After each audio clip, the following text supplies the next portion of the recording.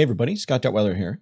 MidJourney released a new feature yesterday called REMIX. This allows you to do is to take a prompt that you've already done and then kind of rebake some of the details so you end up with something different. So this gives you the option between moving between, say, the test P version of the current kind of the beta test of the photography oriented mixer, what do you want to call it, and the test, which is a little more creative one, and then the original version 3, which is really artistic and a lot of people really love. So this gives you the option to kind of look at something, but it also allows you to change other details of the prompt. Now, there are some limitations, and I did kind of break it a little bit. So I want to talk about some of the things that I stumbled across when I was working with it. So let's take a look.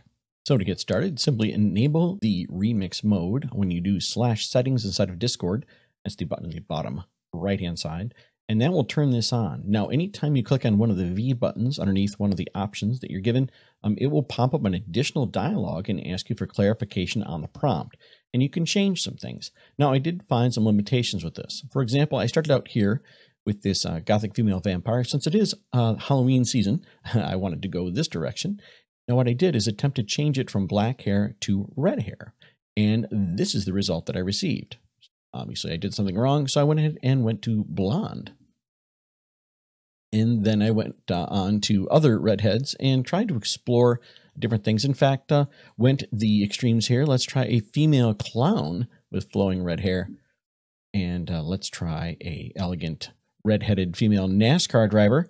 And I got this. So you can see that we have some issues. And the biggest, I think, point of departure problem here is that I started with an image before this all came out. At least that's what I originally thought. Upon creating a new one, so I created this one here, redheaded female vampire with flowing hair. So it's the same thing, but I started with red hair this time, and I got this, and then I started playing with it again. So this is obviously my NASCAR driver version. So if you start with the typical block of 4, so I went ahead and did that here, and you can see elegant redheaded female vampire.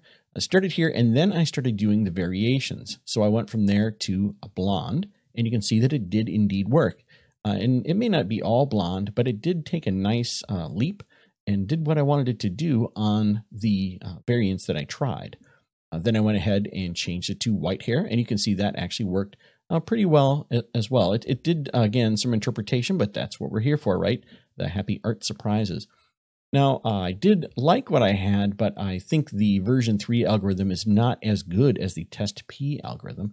So that's where this starts to shine. So I brought that up again and changed it to --test and --test P and got something that now I'm actually pretty happy with.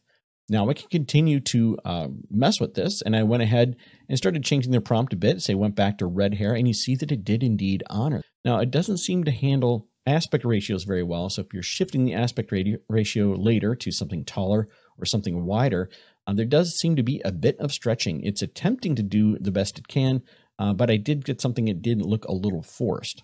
Now, I eventually took this to another point and thought I would change the style. So I went with the style of watercolor, and it really did not honor that at all. It kind of ignored me. So again, I started over, and this is what a watercolor would have looked like had it started out that way.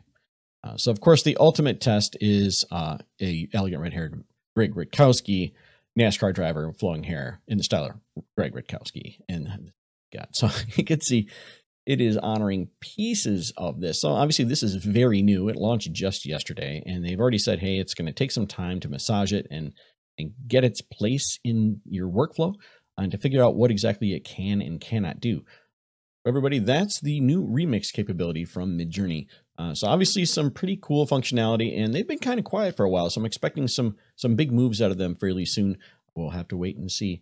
Everybody take care, stay safe, and I'll catch y'all next time.